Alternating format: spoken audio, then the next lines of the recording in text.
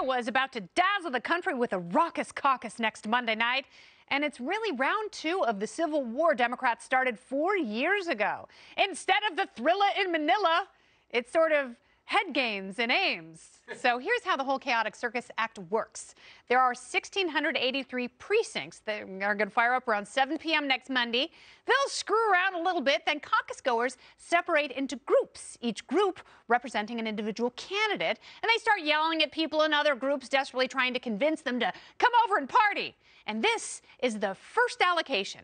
Last time they didn't release this number, and there was a bit of monkey business because Hillary only won the state over Bernie by 0.3%, and Bernie is out for blood. If a candidate gets between 15 to 25% in that first round, depending on the precinct, then they've met the threshold and they are safe. But then, like a bunch of desperate booze hounds at closing time at a bar, they start to clump up with other candidates until those candidates become viable. Unlike life, second place actually matters in Iowa. The reclumping is called the final allocation, and that decides the delegate count.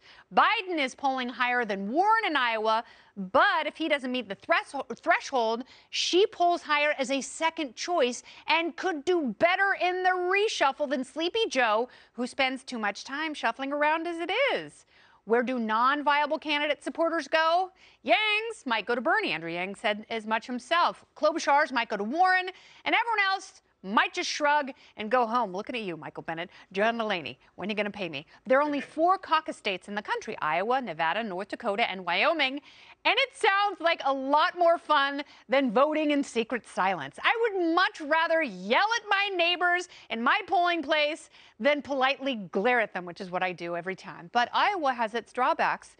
There's way too much emphasis placed on a lily-white state with only 3 million inhabitants that sends a paltry 49 delegates out of the 4,746 to the national convention. That's only 1%. 1%, Bernie. So they should put the states into a giant bingo hopper and pull them out randomly a week before Election Day so we don't have this ridiculous and disproportional onslaught on a couple of states whose residents have to be beyond frustrated at the bombardment.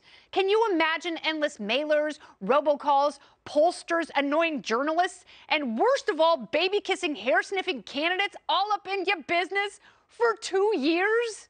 Give Iowa and the rest of us a break. Shuffle the order, shorten the campaign cycle, and save everyone's sanity. And that's the memo.